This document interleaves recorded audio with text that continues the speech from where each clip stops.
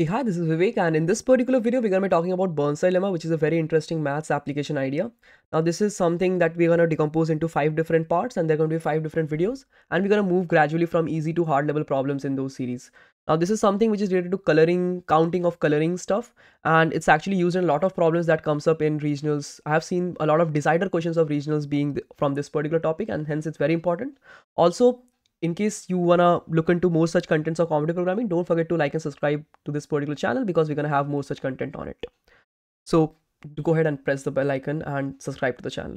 Let's move into the next stuff, which is the main theorem, and it's very complicated stuff if you are not into too much of maths and if you have not read about group theory as such. So most probably you're gonna not understand a lot of terms in whatever is written over here. And to be honest, to solve the problems that are there in competitive programming, you don't really need to know a lot of group theory and like even the stuff that is written over here. We're going to understand it from a different perspective, from an application point of view, and we're going to see how to actually solve questions related to it. Okay, but over here there are terms like groups of fixed, like orbitals, and there are orbits, and there are fixed elements. So we're going to make it a simple by just looking at an example and actually solving them. Okay, so let's look at one particular question and try to understand what we want to do using this Burnside lemma. Where actually the Burnside lemma comes into help. So let's say there is this particular diagram, which is like, let's say this 6 balls are kind of placed on, 6 identical balls are placed onto a table, and we want to find the number of ways to color the balls of the table. Okay, and we have 2 different colors, one is red and other is green, obviously, and we want to find the number of ways to color the 6 balls, right? Now there is one particular restriction that we have to keep in mind over here, that the colorings are same over rotation and reflection. Now this is the main constraint that Burnside lemma helps us with, that if a particular diagram in this particular setup is rotated into another diagram, so those two diagrams are considered the same. So over here, if this diagram would have been unique and you cannot rotate it up, you just basically just have 6 places and you have 2 colors, so it would be 2 to the power 6. But that is not correct in this case, because if you, let's say, do some particular coloring such that it can be rotated into the other, then those two are counted the same. So all the 2 to the power 6 are not like distinct, and we want to find the number of distinct ways which can, over which we have this restriction that 2 things are not distinct if they can be like converted into one another by rotation or by reflection. This is something that Burnside lemma actually helps us with, and if you think you can actually count this without Burnside lemma, I would encourage you to pause the video and try to think about how do you count this particular number with this restriction that rotation and reflections makes the elements same. Okay, so I hope you have tried it up if you want to, but I think since this is the first video, I don't expect you to know Burnside lemma, or if you know, maybe how to apply them. So let's get into how we actually apply Burnside lemma into these stuff. But before we move into that, let's take 2 examples. Let's say you have this particular diagram where these 3s are colored green, like this is green, green, green, and if you kind of rotate this diagram, right, like this 2 greens kind of shifts over to this side, and then the other green is over here in the opposite corner. So it's like this particular diagram can be rotated on this particular axis, and if you rotate it 120 degree, like this kind of comes to this end, then you see that these 2 diagrams, and this goes to this position, these 2 diagrams are actually same. So if you rotate this by 120 degree, these 2 diagrams are exactly same, right?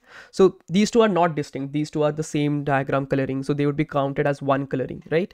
Also, if you see this diagram and this diagram over here, if you kind of mirror this or reflect this about this particular line, then you kind of have this as same as this particular diagram. So again, these 2 are not distinct if you are thinking about coloring them, right? So if these are not same, like kind of same, if they are same, then tell me how many different actually exist, right? I mean, this can be rotated, these 3s are kind of all same, so it's not as easy as it seems if you want to hand count them. So let's try to look at how Burnside lemma kind of makes this very easy. So the first step in solving any Burnside lemma related question is to find the axis of rotations and reflections in a diagram. So over here you can see that there is this diagram, and let's try to find out first the rotation axes. So we are kind of having this like rotational symmetry at about this point, and we can rotate the diagram by this, right? So there is this nice symmetrical like triangular kind of structure where we have all of these 3 things aligned, and if we rotate it by either 0 degree, which means we don't rotate it as like in some sense. Let's forget about 0 degree. Let's say 120 degree. So if we rotate this by 120 degree, then this ball is going to come to this particular place, this is going to go to this particular place, and so on in the internal triangular position as well. So in that case, it's kind of making up the same diagram again, right? So if you rotate it by 120 degree, you have the same diagram. Same for 240 degree. If you see that if you rotate it by 240 degree, it's like rotating this into this position, but it's also the similar way. It's also something which behaves similarly, right? So these two are possible rotations by which you will get the same diagram in its own self. And by reflection, you can see that there is this axis of reflection, or it's mostly the symmetry lines that you have to find in the diagram, which works as reflection axes. So about this, if you rotate, you get the same diagram. Similarly for this kind of a diagram, and there would be a line like this, right? So there are going to be these axes of reflection. So this is 3 like axis of reflection, right? And there are from this is the one rotational axis, and you can have 120 degree rotation which leads to the same stuff, 240 degree which leads to the same stuff, and so on, right? So in any particular problem of Burnside lemma, the first step would be to find the rotation and reflection axes depending upon the problem. In case the question says that you don't have to consider reflection, then don't consider the reflection axis, just take the rotational axis. Okay, so in this case you have one rotational axis with the same diagram, 120 degree rotated, 240 degree rotated, and then there are 3 axes of reflection where you can reflect it and get the same diagram. So how many ways can you change the diagram but the resultant is the same? That's what we are kind of finding out. Okay, so that's the step 1. Next we move on to step 2, which is identify the elements fixed by a G, which means, let's say if you make a particular move, okay, let's say you rotate it by 120 degree or 240 degree altogether, then what are the elements that get fixed? So let's try and see what this statement means. Okay, so let's say we have this particular element and we take this axis of symmetry and we rotate it by 0 degree, right? Which means we don't rotate it. So in that sense, this element is going to remain over here, this element is going to remain over here, and this element is going to remain in its own place, and everything is going to remain in its own place, right? No matter how many times we rotate it by 0 degree. So in that case, we have all of the balls in its own place itself, and there is no 2 superposition that is happening. So there are 6 different ball places, and everything is going to be remaining at its own place no matter how many times we apply this 0 degree, right, rotation. So all of these positions will count, and there are 6 different elements in this particular case. Let's think about this particular diagram, and we have, like, let's say this center, and we rotate it by 120 degree, right? Let's say we rotate it by 120 degree. So in this case, if we rotate it 120 degree once, then this, let's say this particular ball will come to this place, right? And if we rotate it by another 120 degree, it will come to this place. Okay, so what we need to actually find is, if we can do this rotation, like whatever rotation number we are kind of considering right now, the axis of rotation and the actual like G, which is the particular group that we are kind of finding out right now, is using the 120 degree rotation, is how many elements are kind of going into the same group over here, into the same kind of position altogether. So these are the fixed set that you're finding out. So you have these 2 elements as same, these 2 elements as same, this element as same as this in this 120 degree positioning, and then again these 3 positions are going to be same because you can rotate one into the other. So there are essentially 2 different fixed elements that are there. The size of the set of fixed elements is this 2, right, which is what we want to find. And then in this case, let's consider like over here as 120, sorry, the reflection axis. So in this case, this ball remains at its own place. Okay, and then this ball and this ball is going to be the same because you can reflect it into this one. Then we have this ball as same as this ball because it can reflect into this one, and then we have another ball which is at this place which is going to be reflected into itself. So there are 4 different positions, into it all together, right? So for every different kind of axis and different kind of moves that you find out, so you find out how many of the elements become same if you can do that unlimited number of times, right? So if you rotate it 0 degree by even unlimited number of times, all of them are different. If you rotate it by 120 degree, these 3 become same, these 3 become same, right? If you reflect it by this line, this remains the same, this remains the same, these 2 become the same, these 2 become the same, right? So you need to find for different kind of like axes that you found and different operations that you found, how many of them are kind of making different sets of elements becoming equal, and then what is the size of the total number of distinct elements that are there, right? So that is what we find out in questions of Burnside lemma. In this case, it's count for 0 degree, it's 6 to 4.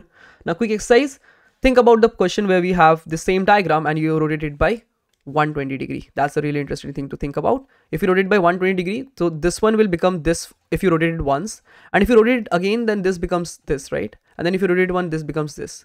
So again, these three are actually same, and similarly by the same logic, these three are also going to be same. Okay, so in case of 240 degree rotation, we also have the similar kind of a logistic like this one. We have again the same 3 steps process, and the whole 3 outer balls are going to become equal and the 3 inner balls are going to become equal, right? So this is exactly going to be the similar to 120 degree. Okay, this is how you find the elements that are fixed by a particular group. And then we finally put the formula that is there for Burnside lemma. So for 0 degree, we know that there are 1, 2, 3, 4, 5, 6. There are about this axis. If you rotate it by 0 degree, nothing changes. So all of them are distinct, like nothing kind of get merged with other. So all of them are distinct. So each position has a 2 choice. So you have a 2 to the power 6 total number of choices for this rotation. Plus, if you rotate it by 120 degree, then this becomes equal to this becomes equal to this, okay, and then this becomes equal to this, and this becomes equal to this. So there are, if you color this with, let's say, some green, then you are kind of coloring this one with green as well, if you want to count the number of things that are kind of symmetric with 120 degree and so on. So this is going to be 2 different positions that you have to decide the color for, and the rest all would be decided by its own. So what we do is we do 2 to the power, let's say 2 positions, and that is the total number of choice you have. After that, if you rotate it by 120 degree, rest all positions will get fixed.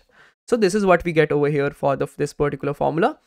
And again, if you do it for 240 degree, this again becomes equal to this, and this becomes equal to this, and then comes back. So it's the same as the 120 degree rotation. So we will multiply this with 2. Okay, and then finally we have this reflection axis, which there are three such of this reflection axis, and so we will multiply it with 3, and then the total number over there is going to be equal to 1. So let's kind of color them up. This is going to be 1, this is going to be 2, this is going to be 3, this is going to be 4. So there are 4 different positions which are same if you have reflection allowed onto the diagram. So we have 2 to the power 4. So every position has 2 choices. There are 4 such positions. So 2 to the power 4. So we put 2 to the power 4 over here, and then we divided by the total number of groups that were there. So which was nothing but 0 degree, 120 degree, 240 degree, reflection about this, reflection about this, reflection about this. So there are 6 total groups over here, and that's what we divided by. So what we write is 2 to the power 6, 2 to the power 2 into 2 plus 3 into 2 to the power 4 by 6, which comes out to be 2 to the power 6 is going to be equal to 64, plus this is 2 to the power 3, 8 plus 3 into 2 to the power 4, that is going to be equal to 2 to the power 4 is nothing but 16. 16 3s are 48. Okay, so this divided by 6, which is going to come out to be, this is going to be 56, 120 by 6, I suppose, right? So this is going to be 56 plus 64, 120 by 6, which is equal to nothing but 20. So there are exactly 20 different colorings that are possible of this diagram with this particular setup, right? And that's a very neat number. So there are 20 different diagrams that you can actually plot up. I'm not really showing that up over here. You can kind of try if you want to, but this is how Burnside lemma actually works. It directly gives you this number 20, which would have been very difficult if you had to count it manually, right? I mean, think about drawing all the shapes and then kind of seeing whether some of them is becoming equal to the other after rotation and all. It's really difficult, and Burnside lemma makes it very easy. And that's where the true power of this lemma lies in. Any coloring with rotations and things kind of considered the same is actually a problem of Burnside lemma in most cases. Okay, so if we see the different steps that we did was nothing but to identify the axis of rotation, right? We have to identify the axis of rotation or reflection according to the problem. In this question there was both rotation and reflection, so we had to do both. Next we have this step where we, for every rotational group or a reflection group, we kind of find out the fixed elements that is there for that. Like if you rotate it by that particular group, then which all elements become the same, right? And for each of those you have only a single choice. Like if you fix one of them, the others are going to be have the same colors. That's what we're kind of having over here, if you understand it that way. And then put the formula for counting, that for each group you kind of put in the number of ways to color them, and then add it up, divide by 6, and that's where it gives you the full formula. So this is the full formula. If you go back to the main Burnside lemma theorem, the summation that we wrote on the numerator was this particular term over here. Okay, this xg that we have written over here, that for this particular element, what is the total number of ways there are, and then this g is the number of groups that are there. This is a finite group, right? So in case of infinite groups, I think this kind of shifts to this side, and you can look into the proofs of these on Wikipedia, but I'm not going into too much of maths because you will never require that to solve questions. And we need to find the number of orbits that are there. Let's not get into the terms of orbits and groups and stuff. So this is what we kind of do with Burnside lemma questions, and that's pretty much what we do. So a quick recap: we found out the axis of rotations, which was this center over here kind of coming out of the board, and then you can rotate it by 0 degree, 120 degree, and 240 degree. For all of them you get the same stuff. Then there is axis of reflection, where you rotate it by like 180 degree. There is a 180 degree rotation reflection across this, and then there are these stuff. So there are these 3 axes, and there are these 3 different rotations that creates different group sets, and then you kind of count the number of elements that have fixed set out of those groups, and then you color each of the fixed sets, and then rest all things get colored automatically, and then you do that. So this is what we actually do in any Burnside lemma problem, that you have to find out which elements become same, and then color one of them, rest of them gets colored automatically. So find out the number of unique elements that are there, and then you are done with the problem, more or less. Okay, so quickly recapping the 3 different steps: identify the axis of rotations and reflection, identify the elements fixed by a particular g, which kind of are free, and then based on that rest all becomes fixed, and then put the formula for counting for each group. Like you just find out the number of just number of ways to color for that particular group, and then you just sum them up, divide by total number of groups. That's what we do at the end. Okay, that's the basic Burnside lemma formula. So that's how you solve Burnside lemma problems, and this is just first example. Don't get worried if you could not understand it. In case you want to go through it again, go back, watch into it again, and this is something we'll actually we'll take up in the next video as well, with another problem where you get more sense of what we are actually doing. Okay, and in the next problem we're going to take this particular problem from CSES, which is counting grids, which is again a problem of Burnside lemma, and something similar to this problem also came up in one of the ICPC regionals. I'm going to link to all the problems that are there in this whole series in the descriptions of all the videos, so you can go through those problems if you want to. Also, this is going to be more like a watch and kind of think about problems, so make sure that when you look at the problems in each of the videos, try to think, okay, how would I do that using Burnside lemma before you actually look into the solution, so that you kind of get the whole idea even more clearer, right? So this is going to be all for this particular video. In the next few videos we're going to be seeing more such applications, so stay tuned, watch the next video, and see you there. Bye bye. Also, before we leave on, like and subscribe. As I said, a lot of people who watch the channel doesn't really subscribe, so go ahead and subscribe the channel. Okay, hello, bye bye, see you in the next one.